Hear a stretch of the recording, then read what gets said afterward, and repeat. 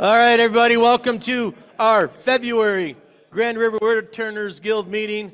Let's see, we want to welcome everybody. Any new people? I didn't see any new people here today. Do we have any new members? Do we have a new member? Can you tell us about yourself, or how long you've been wood turning, things like that, or not?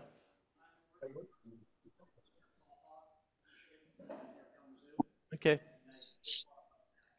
All right. All right. Good. Good. So yeah, welcome to the wild world of wood turning. We call it the WWW. This is one of their events. If you're interested in becoming a member, our membership, our dues for 2024 are $35. Our membership person is Gary, standing in the back of the room there with his hand up. So if you're interested in becoming a member, see Gary. If you are a member and you don't have your name tag, see Gary.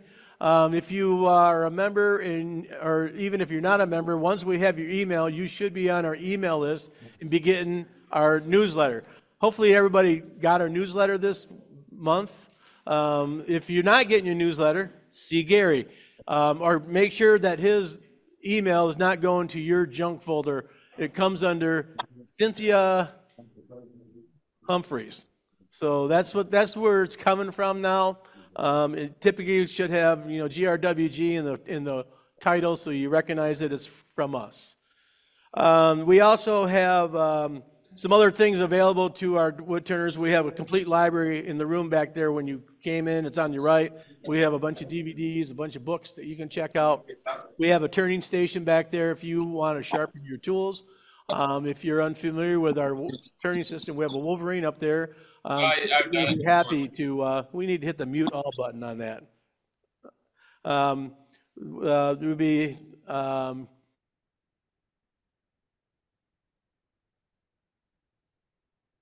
Doug, you need to unmute yourself.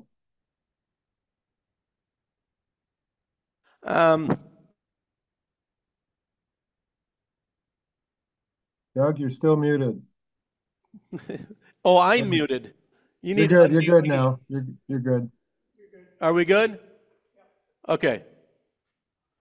We also have mentors around the area. They're listed on our newsletter. If you're having a problem or you just want to come and hang out in somebody else's shop for a couple hours, they're listed. We're always happy to have somebody come out and hang out and see what we're doing. And we can help them on stuff, or they can help me on stuff. I don't care.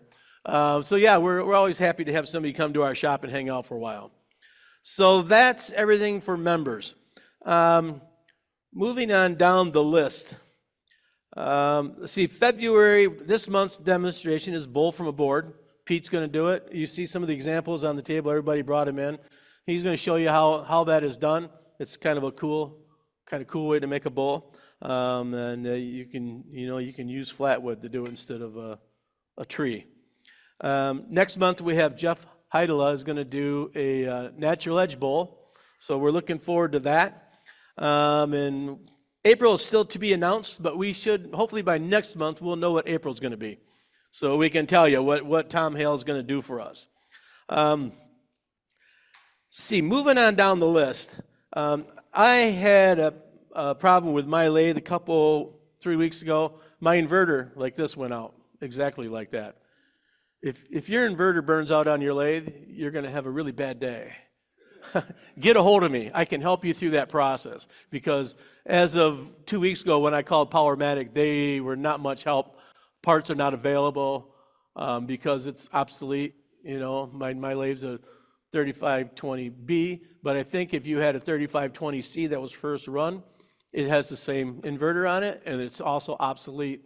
And they have a replacement inverter that they have it listed on their site for like $900 or something crazy, and it's not available either. So I found an update through Delta. Delta made this one. They do have an update for it. It's programming it that is what is the big struggle, because they don't program them, they just build them. Powermatic is like, well, that's not in our list of inverters, so they're not much help either. Although I seen on AAW forum somebody else posted, yeah, I just called Powermatic and they sent it to me. I called Powermatic and they said it wasn't available. So anyways, I have all that. So if anybody has a problem with that, contact me. I can help you out. George.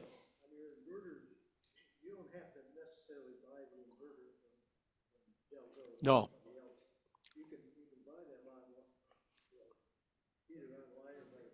Right. Yeah. Yeah, they all do the same thing. You can get a cheap one on some of the guys are posted. You can get a cheap Japanese or Chinese one on Amazon for like 120 bucks, and they had all the parameters, how the program and everything. But when I looked at it, it was from China. The reviews were bad. The time for me to get it was like 3 weeks, and I'm an addicted wood turner. I can't wait 3 weeks to turn. So, yeah. So I ended up going through Delta, which was not the cheapest model, but at least it was locally and they had it in stock. I think it was $295, and then later I saw somebody had it for $249. So you can get those reasonably. So anyways, if you have an issue with that, let me know. I can help you through that process.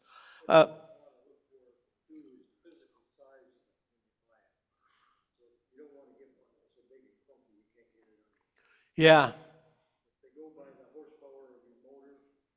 Yeah.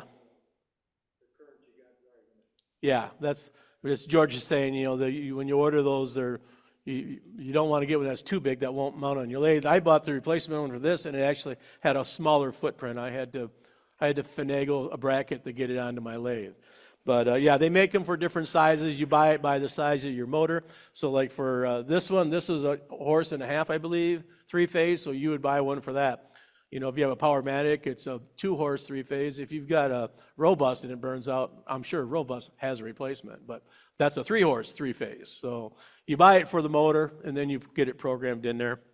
So anyways, that's that. Moving on. Fred Bivens is here, and he wants to talk about Festival of the Arts. If you come up here, Fred, and talk into this mic, that would be perfect. Great. Some of you know me. Others of you don't. I am a member of the Woodturners Guild. You don't see me very often. Usually at least once a year, though. When he's muted. We can't hear him. He just needs to be closer to the mic. I get it. Go ahead, Fred. Can you hear me now? I'll get it. Keep talking. All right. Can you hear me now? Can you hear me now? Yes. You got it? Got it out there in Zoom land? They got it. All right. My name is Fred Bivens. I'm a wood turner, and I've been very active in Festival of the Arts in Grand Rapids for, almost 50 years now. No, over 50 years now. Anyway, last year I didn't come until March, so I'm a month early now, but I had a lot of computer glitches that I had to get taken care of on the entry form before I could get it online last year. But this year it's all working fine. We went live on February 1st. The Festival of the Arts in Grand Rapids Regional Arts Competition and Exhibition is open to any artists that live in, and this is important because I know some of you don't live in these counties. It's an 8-county area. It's Elgin, Kent, Ottawa, Barrie, Ionia, Montcalm, Muskegon, Newaygo, or Ottawa County. That's our charter. We can't go beyond that. We can't accept entries. And we apologize. We'd really like to get you guys that live down by Kalamazoo and to be able to enter this, but David is very happy that more people don't enter it because it gives him a better opportunity. So actually was going to encourage people to get in. I know. So, please do. Yeah, it is. The drop-off deadlines, and I have these. I printed off 30 of these, so if you want one of these, pick it up. Drop-off will be April 25th, 26th, and 27th on Alpine Avenue, 1765 Alpine Avenue Northwest at John S. Hyatt and Associates. It's a warehouse. It's the same place we took it in last year. But the big news this year is that we're going to have all of the art in one gallery space. And it's a big one, and we're going to be in the skywalk between Amway and DeVos Place, including the overhead of the lobby of DeVos Place. So we'll have room for a lot of work. However, if a lot of you guys enter, we might have to come up with more pedestals to put stuff on, because I've got quite a few. But anyway, the jurying will be done right after the entries close, well, the next day. And then we'll notify artists by midnight on April 29th, and then the pickup of non-accepted work will be that following weekend. But that'll all come in via email. One of the things I want to stress is that we strive to get a lot of award money. In fact, the Woodturners Guild is going to again sponsor the Ron Denbroder Memorial Award for $200. Last year we gave out over $13,000 in awards. So it's really beneficial to a lot of people. Our entry fees haven't changed in, it's probably 15 years or more. We've had the same entry fees, 25 for one, 40 for two, and 50 for three. So it's 25, 15, and 10 as you go down. A lot of places are much higher than that. And when we sell something, and that's one of our goals is to sell your work, we only take a 25% commission. So we're trying, I'm a wood turner myself. I've sold stuff through festival. I like to make that opportunity available to people that don't need to get into a 50% relationship with a gallery. So applications are online, and don't let this long URL on here scare you. You can just go to the festivalgr.org website and then go through participate, and it'll get you right to where you need to go to click on the entry form. If you have any trouble, you can always call me. There's a phone number in there, and we can work you through it, or you can send a note to rae@festivalgr.org, and we'll help you out. You can start it and stop it, but you have to sign up for that to begin with. You have to create a password at the very beginning. But so if you don't know, you don't have to do that, but you can. Also, we do encourage you to enter photographs, but even if you don't, we will take pictures when it comes in, because that's the way we sell the art. We put a QR code on every label for the art, and then when people scan that QR code, it takes them right to the festival website, right to your piece. And they can go there, put in their credit card, and buy your art. So that's what I have on regional arts. Again, we're going to have a lot of awards. We're in the process. And if you would be interested in sponsoring an award, we have a lot of memorial awards. When my daughter died, we set up a fund and we raised a lot of money, and we put up an award, which is a $1,000 award every year. That's the biggest award, but she was a great girl.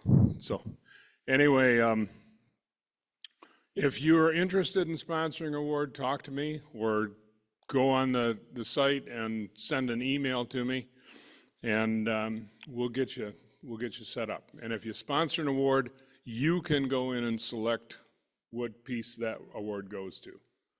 So if you like Dave, you can put up an award, and you can give Dave your award. So. Yeah, you could. Okay, so I can hand these out if anybody wants them. Oh, okay, I'll put them out at the table out there. All right, so grab them when you get your coffee or whatever. The other thing that I'm in charge of with Festival, or one of the other things, is the demonstrations tent. I'm going to do that again this year, and Dave did it last year, and who else did it? Tom Sampson has done it. Too many Toms here. Penninga's done it.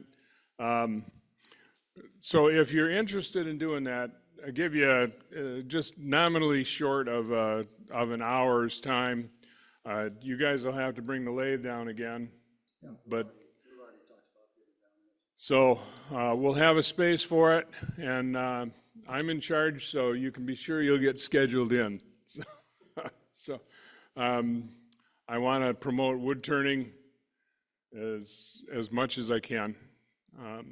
Even though I don't come to the meetings all the time, I do a lot of wood turning. So with that, are there any questions about festival or entering it?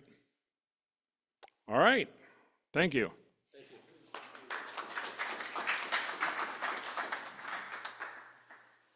Okay, I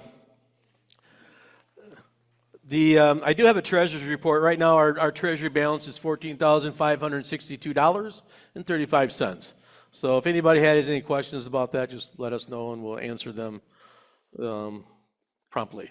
Moving on down the list, for people who are doing shows, if you're doing like an art show somewhere and you need a pop-up tent, we have one of them. We have a 10 by 10, we have a 20 by 20, or 10 by 20, and we know other people in the guild that do have these tents. There's a calendar. Tom Penninga, our equipment person, has a calendar where he rents out our stuff.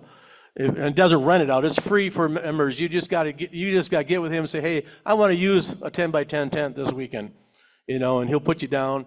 If it's not a weekend of our meeting, you can get tables, you could get shelving. We have all that back there. So you need to see Tom Penninga if you want to use a tent for a show. We built a new Facebook group, not a page, for our group that everybody can post to. With the page, it was a business page, and it does not allow anybody except administrators and moderators to post. And I've got a lot of crackling going on here suddenly. Let me move it. I got it. So anyways, we built a new Grand Rivers Guild group.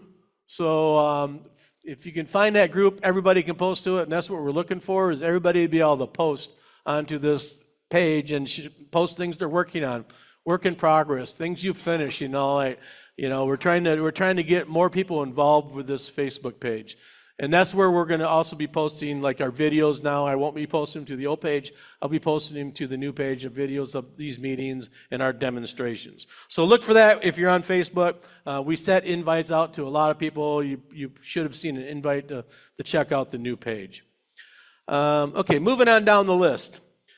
Just a little breaking news here. This will be our last meeting at this facility. Starting next month, our meetings are going to be at the Woodcraft building on East Beltline, just south of 28th Street. We'll be moving in a couple weeks. This place is for sale. That's why we made that choice. If you see the for sale sign out there, and if you've seen what they've done with all the other buildings around here that they sold, they raze them to the ground. They build new government buildings. So we're afraid that's going to happen, and we'll get booted out. So we have found a new location. We'll be at Woodcraft starting next month. And we'll put that in our newsletter. We'll send another notice out like before so everybody knows where to go next month.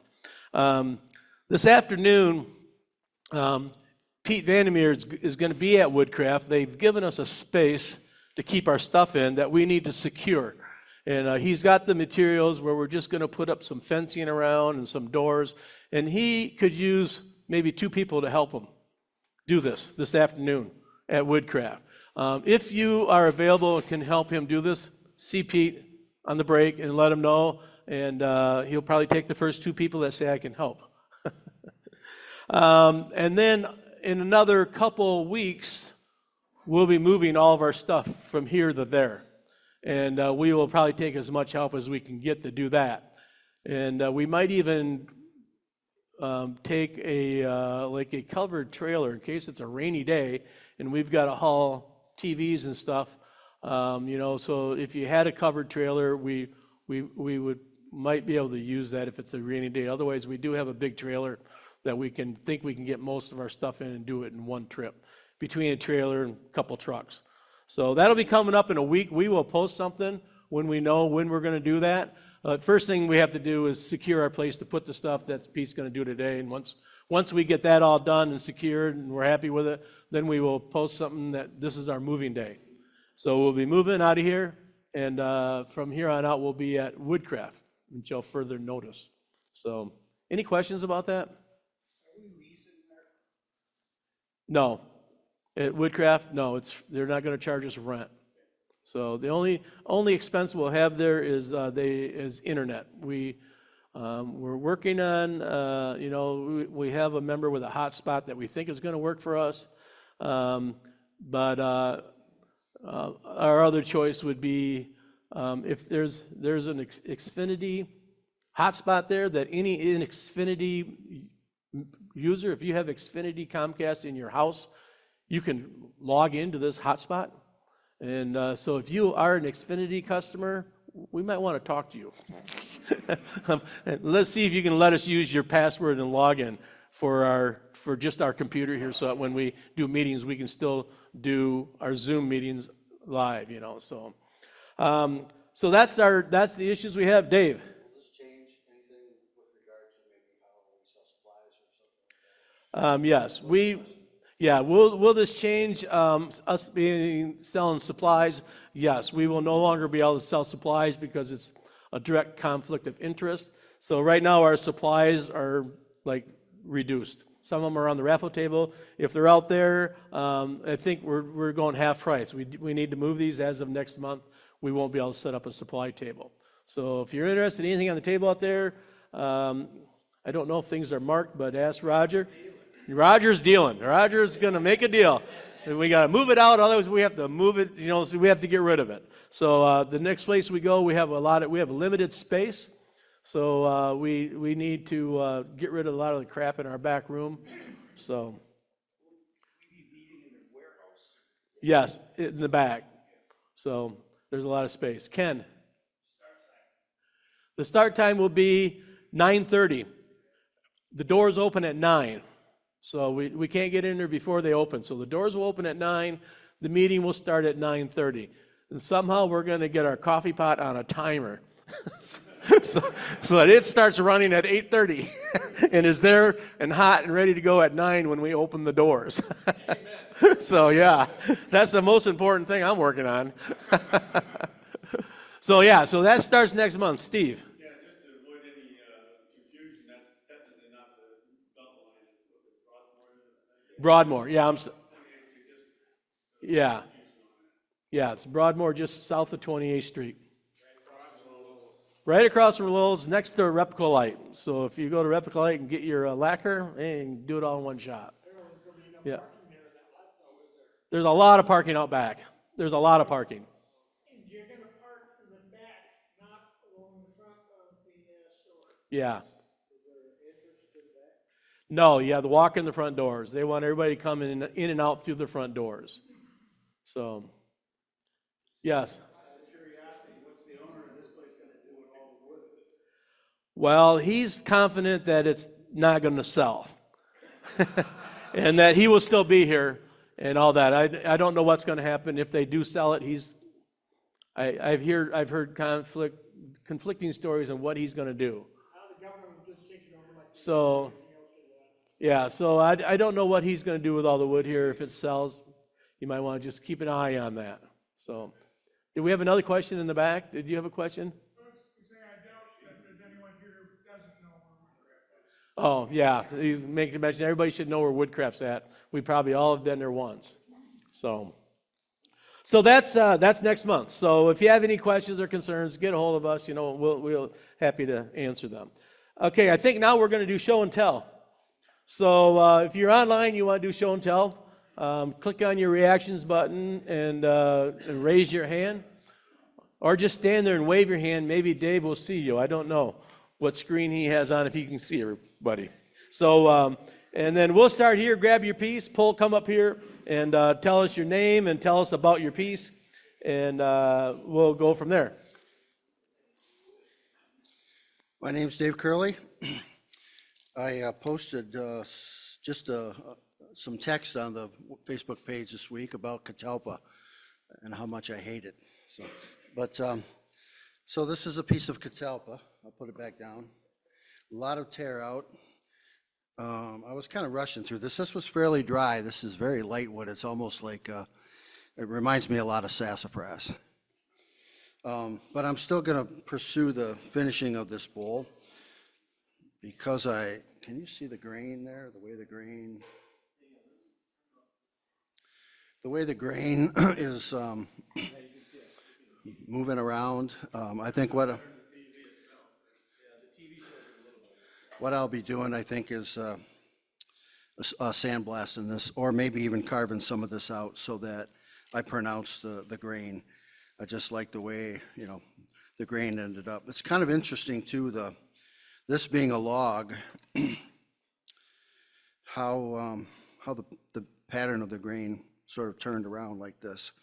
There must have been something here, but I don't know. Anyway, that's what I brought in. It's more of a problem-solving piece than a finished piece. It is. If you want to hang on, just pick it up when you see it. It's like a green tree. Fast growing. They're talking about how light the wood is and that it is catalpa for people online that are no longer part of that conversation. Hi, I'm Gary Humphreys. I'm the membership person if you need to see me for paying dues, etc. I'm still in the early phase of my career and I'm still experimenting with planned rims and also experimenting with shapes of bowls. A brother-in-law provided me with the segments of a cherry tree that he cut down, and so these are a couple experiments with different than the just traditional shape of a bowl. This one is a maple tree that came down in the neighborhood. And then this one is tongue-in-cheek. It got a crack in it after I was done, and I didn't want to throw it away, so it's one way to camouflage a crack. You can't see it anymore. I painted a gecko on it. So.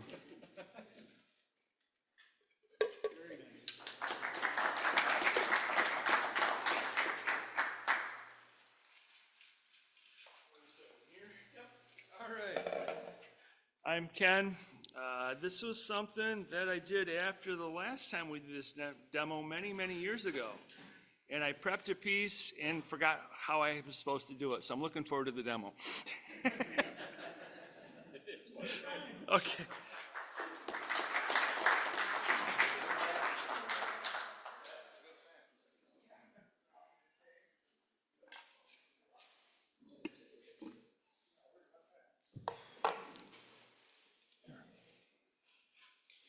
I'm Ray Lanninga. I've experimented with several kinds of wood. Free works real well. This piece was mostly free. It has a poplar back, but otherwise it's LVL.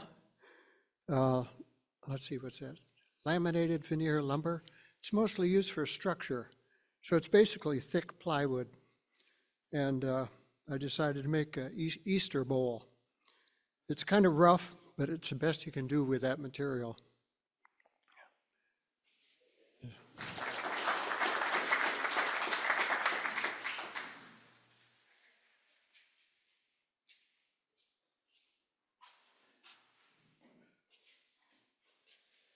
This is my first attempt with my new lathe. It's walnut. It still needs some sanding for getting the tooling marks out, but I was pleased with my first attempt. So. Yeah. Well, I have grandchildren.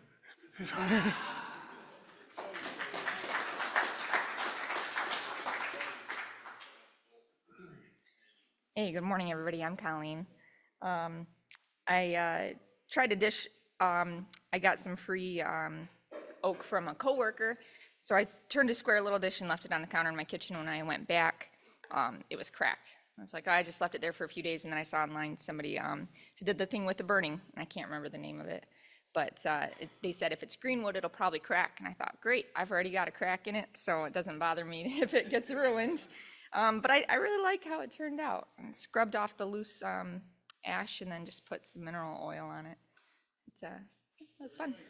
Thanks.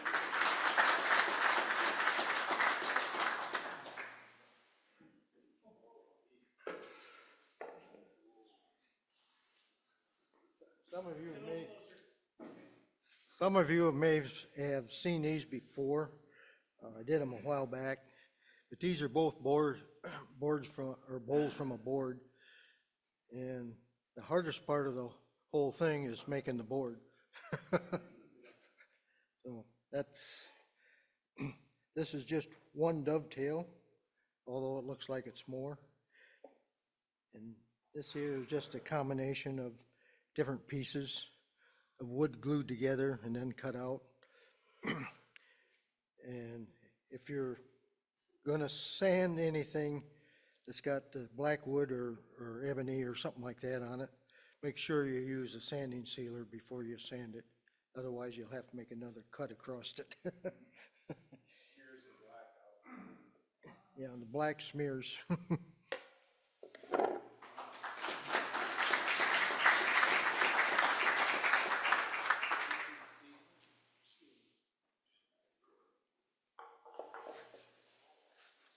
I'm Daryl.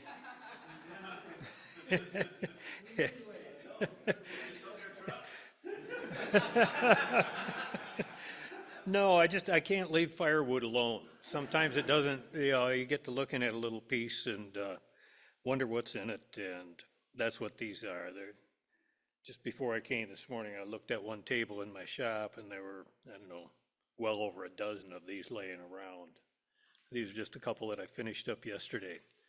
I do not know why this one's paper thin on one side. I believe it must have warped while it was on the lathe.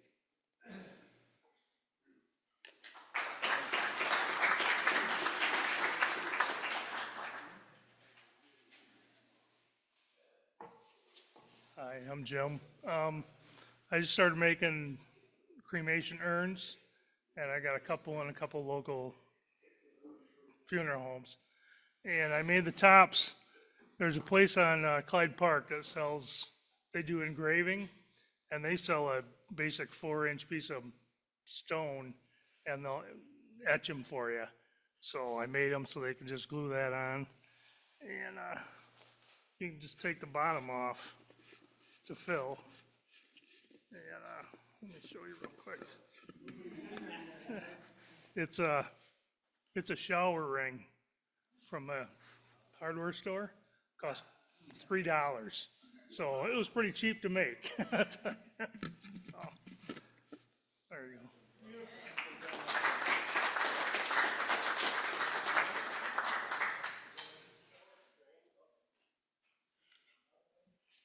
I'm Jim Vanderwood from Holland, Michigan.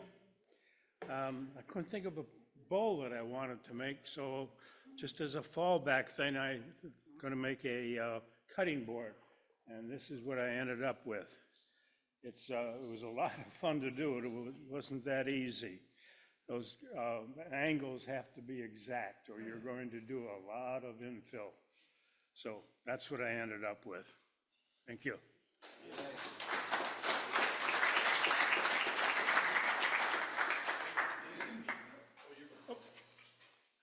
I'm Pete Vandermeer, and this started out as a piece of really curly black walnut. By that, it was going to be a vase, and it had a lot of checks in it, and it got smaller and smaller and smaller.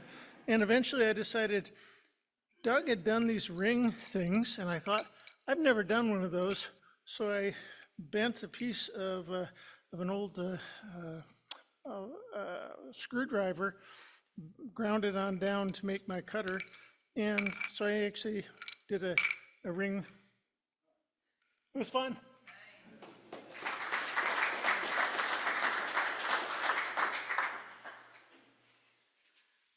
I got a couple of pieces of red cedar. This one I got off the Kalamazoo Woodturners Guild, their raffle table. And and it sat in my garage. And then about the same time, a guy from my church asked me, "Do you ever turn red cedar?" And I'm like, "No, I haven't." And so he dropped me off 3 or 4 pieces in my driveway a couple of days later. So this is one he dropped off this vase. I was really happy the way it came out. It's super soft, so it's easy to sand. You know, because it's soft, you tend to get tear out, but it sands out so fast. So it's pretty easy to work with. I did lacquer finish on these. The sad part is everybody's telling me this red's not going to last. So it's going to fade just like it does on your cedar chest. You know, so with box elder, if you keep it out of the sunlight, it'll keep that red a long time. But you know, you look at the inside of a cedar chest, and there's no red left, and it never saw daylight, so it's going to fade. So, oh, it's been like 2 weeks since I finished sanding these, and I turned on my dust collector, and the aroma of red cedar goes through my shop immediately.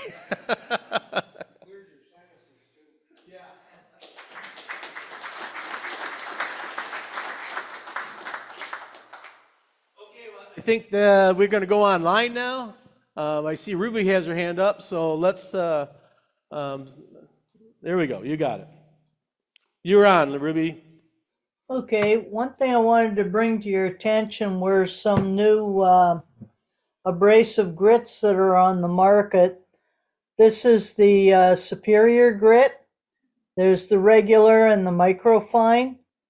And I found that if you sand to about 300 and then use these, especially on acrylics or something, you get a very, very nice smooth finish with them. Then I came into possession of some walnut. So this is a small walnut bowl, about 9 inches in diameter. And it had a lot of chatoyance in it. I think you can see the quilting in it. And then I came into possession of this piece. And it's a little over 20 inches in diameter. And the thing that bothered me about it was because of its size, after I finished turning it, it was quite smooth. But as it sat around, you can see it's developed a few little ripples in the wood. But turning something that large was a bit of a challenge. So that's about all.